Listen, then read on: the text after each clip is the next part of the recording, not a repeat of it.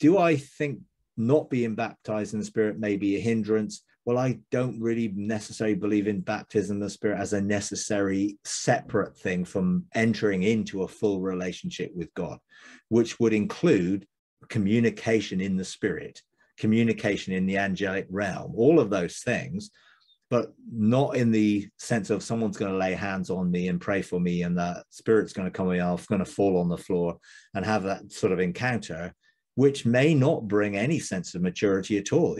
People just get infatuated with spiritual manifestations, and actually we can be very immature in the use of those spiritual manifestations, and they can be very soulish in the way they are functioned. So it doesn't mean just because spiritual things operate that there's a proof of maturity.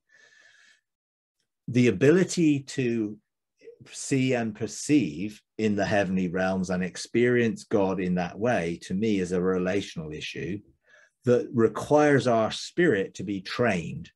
So it talks about training our spiritual senses to be mature to discern, and we need discernment. Discernment comes from, I believe, having insight into the heart of God. Therefore, knowing the heart of God will give me insight into that love, and a love relationship will give me much more insight into how to relate to God and how to experience God. I can develop my imagination to be used as a screen to be able to perceive and enter into a realm without having had, per se, the baptism of the Spirit.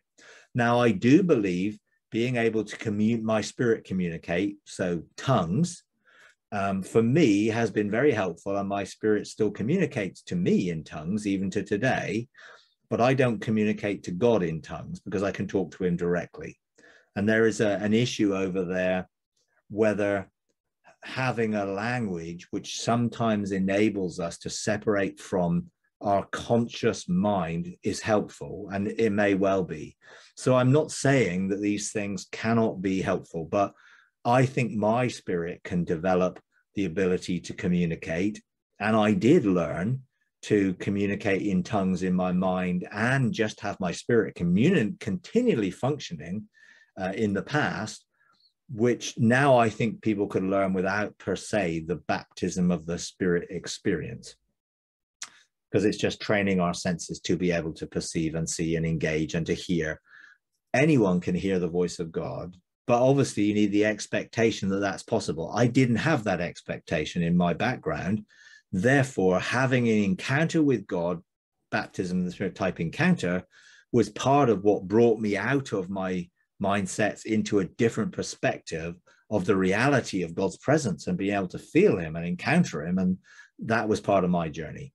But I do believe I would encourage people to come into the fullness of that on day one, of entering into a relationship with God by actually being able to see him and to open a door, engage him, enter into a personal, intimate relationship, and then that relationship grow from a basis of love and not actually from the religious programming that I was in. If you enjoy these videos, would you please take a moment to like, comment, and subscribe? It really does help. Thank you very much.